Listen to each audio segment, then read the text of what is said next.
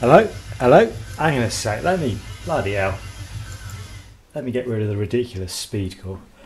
Okay, welcome back to Paint Like Fiend, hopefully the penultimate episode. So what I'm going to do this time is I've been leaving, well, I guess one of the more interesting parts till last. Whether it'll be interesting to paint or video, I don't know. But the sword, which rather than choosing a metallic colour, I'm going to paint it in a sort of very dark kind of jade green with hopefully kind of bright glowing highlights, make it look kind of magical or warp stone like. So it's been base coated in a dark green. I took a few base coats on that. Now this is still a bit too light to give a good contrast, so I'm going to shade it down a few times with maybe just a black wash or maybe a mixture of black wash and thin black paint, see how it goes.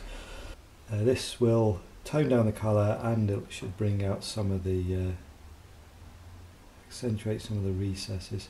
Got to be quite careful around the gold here, but if I do go over that, as long as I don't go too far, I should be able to just touch up the edge highlighting on the gold, bring that back.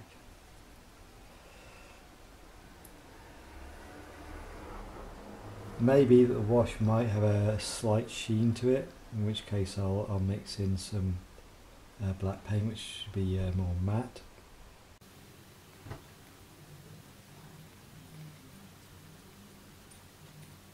Now we let it dry, always my favourite part of the video. Okay, so that wash took nicely. I'm going to repeat that, but I'm going to try something else as well. I want to kind of get some rough brighter colour going on and see what areas it's going to go on. So what would be a really stupid idea to go with a kind of decent quality paint like this? It would be dry brushing, but it can have its role if you're careful with it. The trick is you're not trying to get a proper good highlight like you would to use it on fur or sand or the base or what have you. You're just trying to get a little bit of colour on there, catch the edges, see what it's going to look like overall. So to do that, it needs to be dry. It needs to be as dry as Asahi Super Dry, which is a decent beer, by the way. So there we go, that very little bit of paint coming off there. So I'm just going to go over the so you can actually, don't know if it comes out on camera, but it's actually picking it up nicely.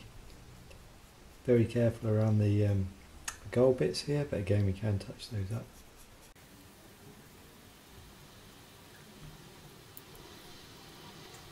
Just holding this so the sword doesn't flex too much and break off. I'll do something similarly stupid. So that's actually showing where the colour is going quite well.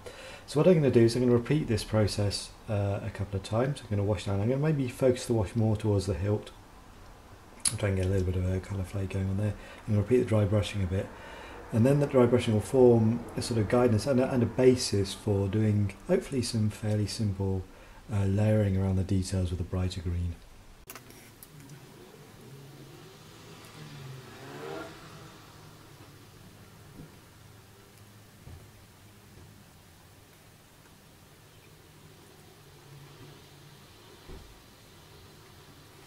Okay, back after that wash. You may wonder, like, has he lost his marbles? Why is he showing his dry brushing? The newbiest technique in the history of noobdom. Well, it does have its role, it does have its place, as well as texture surface. Something like armoured plates on vehicles, you can pick out the edges nicely, and also leave a little bit of a slight graininess which suits a more kind of natural look on a weathered, worn vehicle armour. But also this, because this is quite textured and quite crisp detail. I mean, to be honest, you could probably do the whole thing like this, but I'm going to want a bit more control at the end. I'm going to want to bring out areas with bright colours.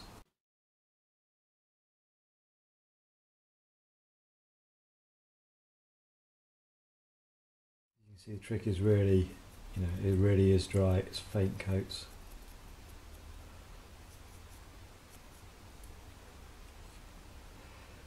Probably just need one more wash to get the good contrast, then I'll start on the painting proper.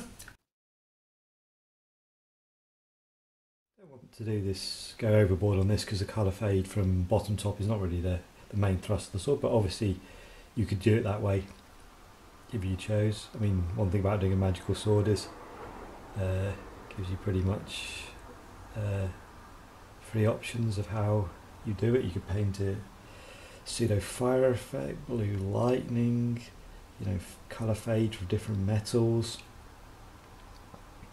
I just thought this would be a nice thing to do, partly because I saw those paints in the shop. I thought, hey, that'd be quite cool. Right. Okay, last bit of preliminary dry brushing. Try and catch some of the edges on this as well.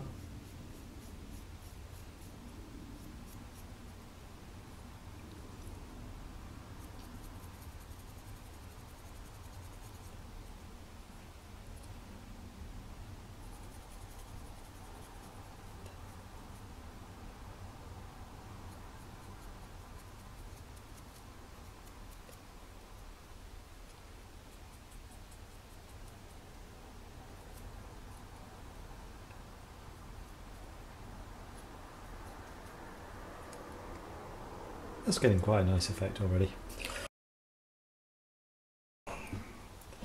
So quite a nice effect, but not quite nice enough. So what I'm going to try and do, because this has got like a lot of angles on it, a lot of detail, I'm trying to do the minimum of blending and just focus on kind of brush strokes to get some quite kind of sharp light, sharp contrast on it. This may or may not work. The paint's quite thin down anyway, so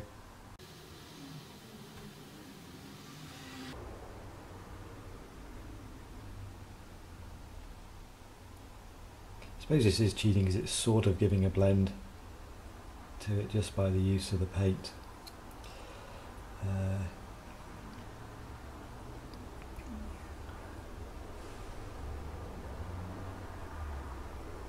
Now in terms of where to highlight on this, the way I'm doing this is it's kind of magical blade with its own glow, so I don't really have to highlight according to the light, it's creating its own light. So I guess I'm going to highlight just really around the edges. I guess the theory is that the edges are where they, or kind of the magic will interact most with the air or whatever.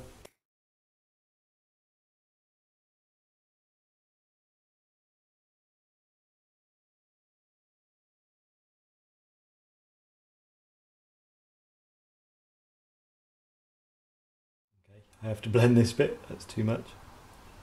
I guess the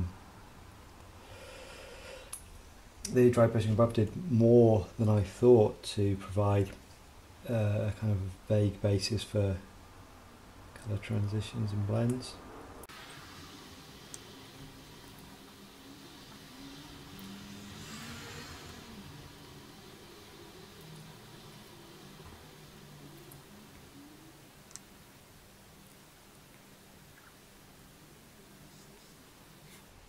You don't want to go overboard with the highlighting. I'm keeping the areas quite small.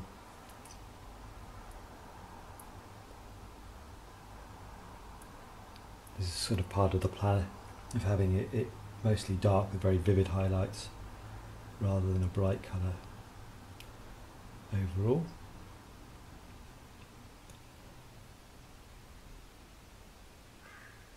You can see I'm using a variety of techniques, some layering, some kind of just going over the edges, some blending, some putting too much paint on and quickly having to rub it off.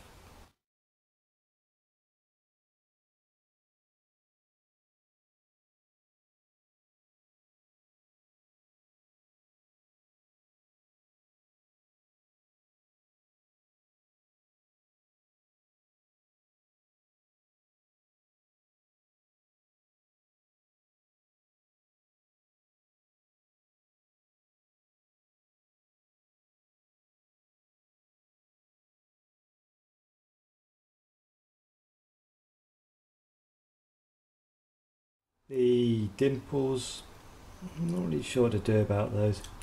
I might just do a little bit of a line around those.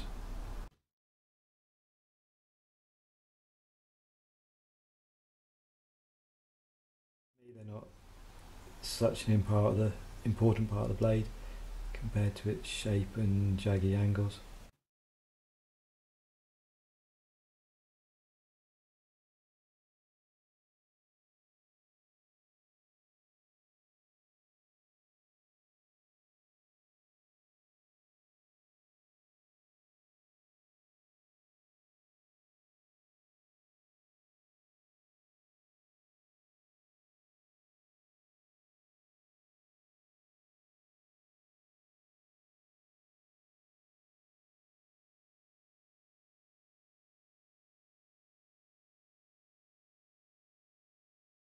Right, what I'm going to do is see what happens when I do a faint dry brush of the next colour on to provide a sort of basis for that colour. This is probably even going to be fainter than the other one. It's a very pale colour, this. It might work given that I want sort of fairly extreme highlights. I've obviously got to be careful I don't put too much on, either in terms of creating kind of ugly kind of colour transitions or in changing the colour too much to a pale colour.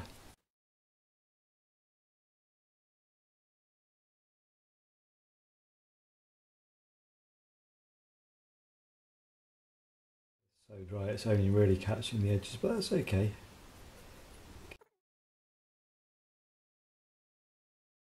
I think I don't want to, I'm going to keep the highlights pretty small from now on. Right, I'm going to try some highlighting with this brighter colour. You have to be pretty careful with this. So do the edges first, see how that works.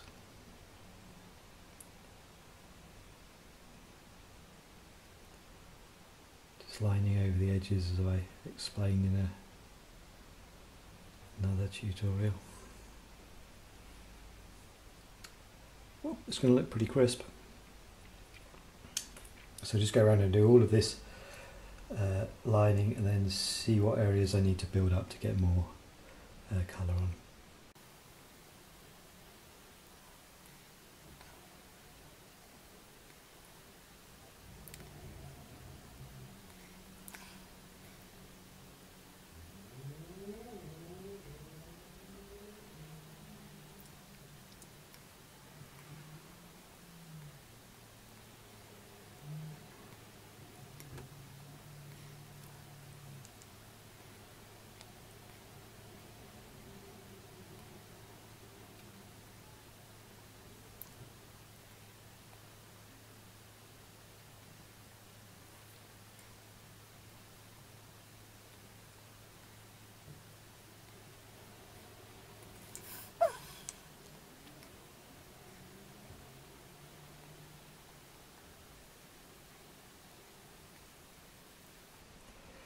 As can be seen, this is obviously quite a time-consuming process, but this is a singular area of the model I'm trying to get a specific effect for, so I have to spend a little bit longer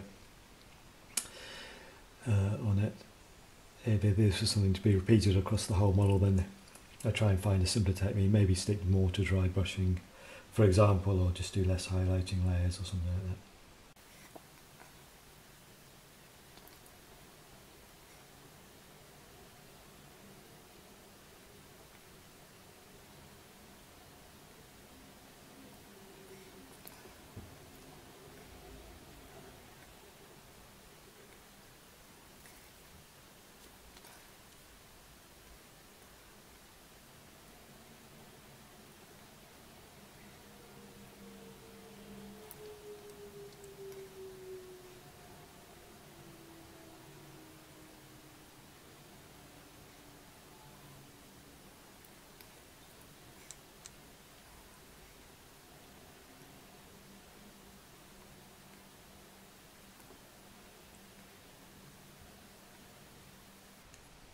I'm constantly having to clean my brush and pick up more paint because I've only got a tiny bit on the brush because I don't want to go overboard on the surface of the model. That does mean the paint dries out pretty quickly.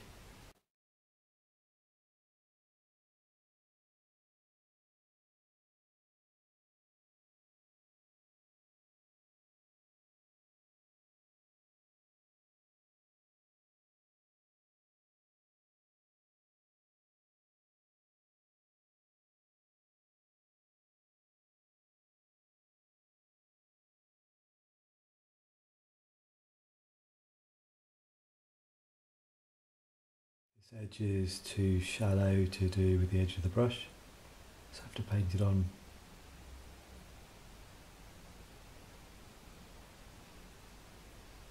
Takes quite a bit of care.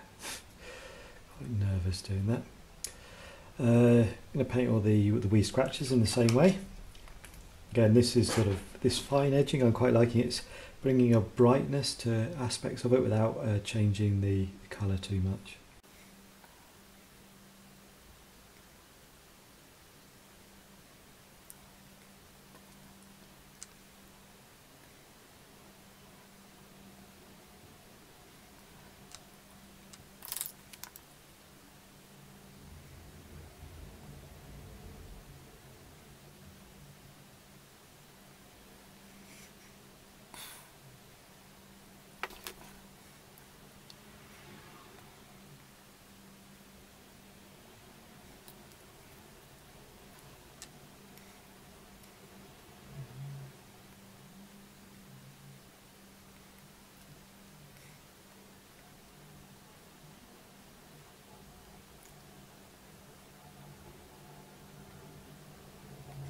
Okay, that's one side. I have to take a break because my eyes are going fuzzy. Come back, do the other side and see about enhancing. Maybe do a little bit of blending on this and then go for a small, really bright finishing highlight. So what I think I'm going to do is I'm going to use a thinned down version of the pale green and just do a little light blending or fading towards the most prominent points. I want to highlight these a little bit brighter in the forthcoming stages, but I want a little bit of a transition there. So I've got some thin down paint. I'm just going to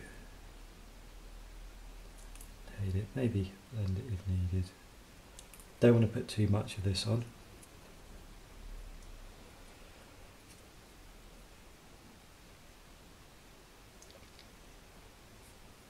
This should make the transition to brighter paint on the very top highlights a little bit more natural. Well, a little bit smoother. It's not really supposed to be a natural blade.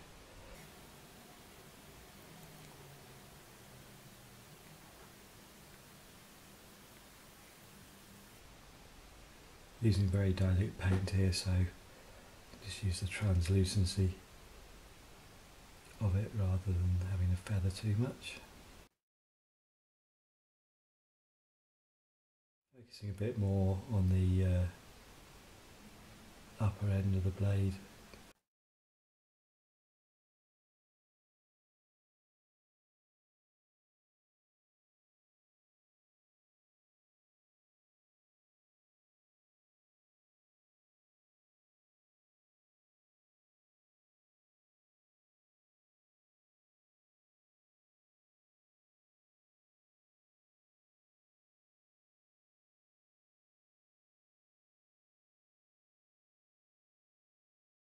I think that even that little bit adds quite a lot of character to it. It's not about the pure lines, but it's got a little bit depth to the colour. So I'm going to do that a little bit more. I think I like the way that's worked.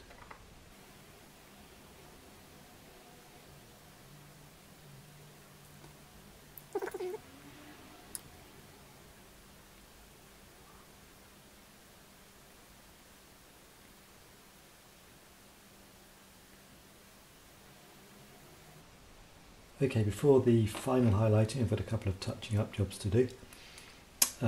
Firstly, I'm going to re-darken these nicks to make sure they stand out with just some slightly dilute black. Not too dilute because I want to have a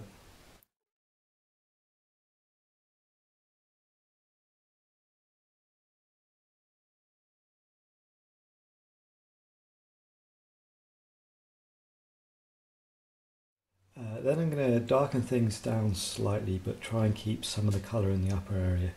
So I've just got some thin down green wash, and I'll put some black wash on and then on the bottom, and then some black wash on the bottom, and then apply the green wash towards the top, kind of get a sort of transition in the middle.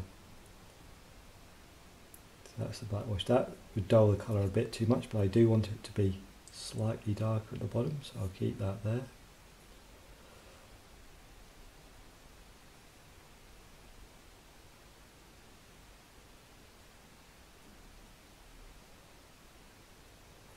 And then towards the top, I've got this dilute green wash.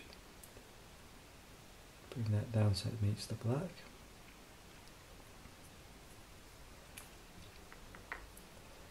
Should also smooth the colour a little bit because I haven't been very neat with any blends.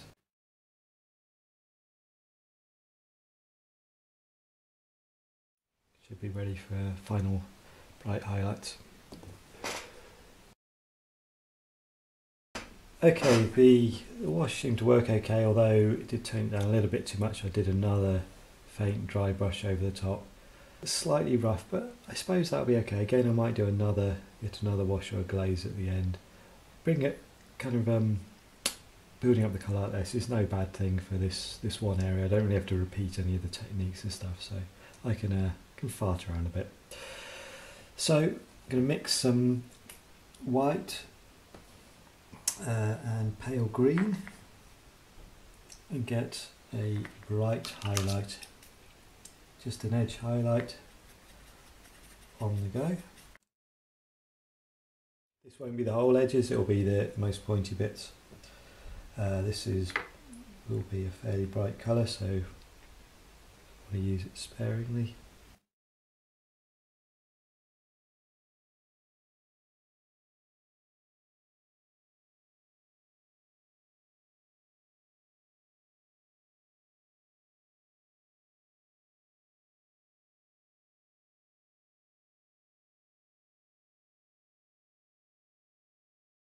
A little bit of trial and error here to work out what works best, but always err on the side of putting less paint on and see what happens.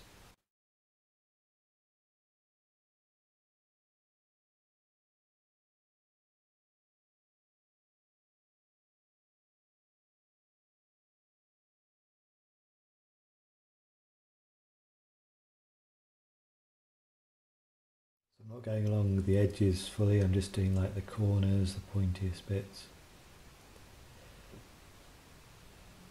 It sort of gives the vague effect of there being a sort of glow concentrated where the material becomes the sharpest.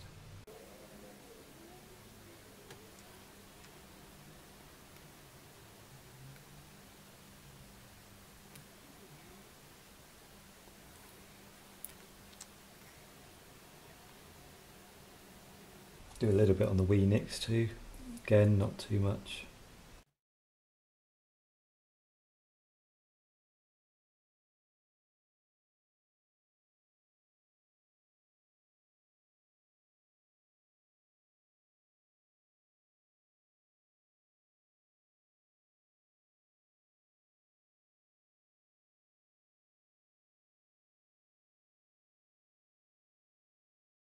Okay, I'm just going to do another very faint glaze of the green again. It's very dilute. Just hopefully tie the colours together, compensate a bit for the dry brushing. And then one more stage. So this is quite experimental. I really was trying some different techniques on here to see what happened. Probably could do this a little bit more efficiently.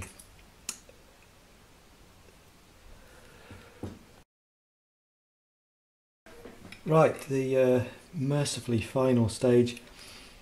Just do the very brightest highlights and the very sharpest edges. Again, this is quite a really pale colour, so it should just bring kind of unearthly glint to it without compromising the overall dark look. So this is a further mixture of white and the pale green.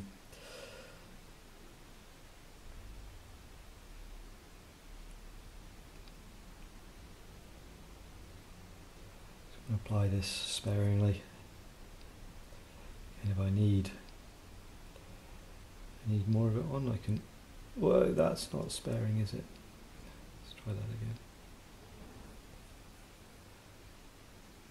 If I need more of it on, I can always add to it.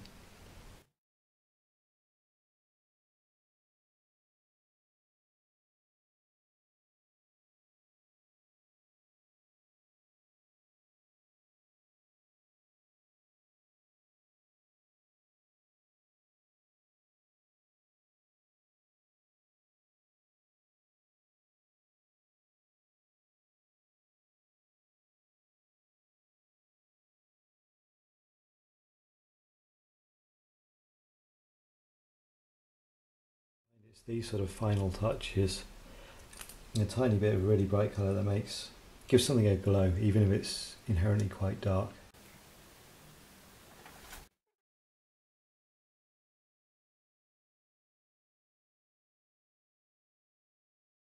I do like these kind of accentuating these points here. Really make it look like a pointy sword, which is a good thing. Do a couple more of them.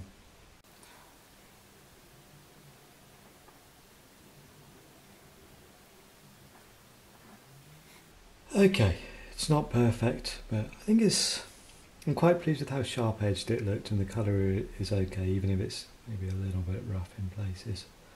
I could keep going, keep trying to smooth it up and stuff, but I'm tired. So I'm going to varnish this, call it a day, and come back for a final video, which should be just finishing off and assessing the painting process.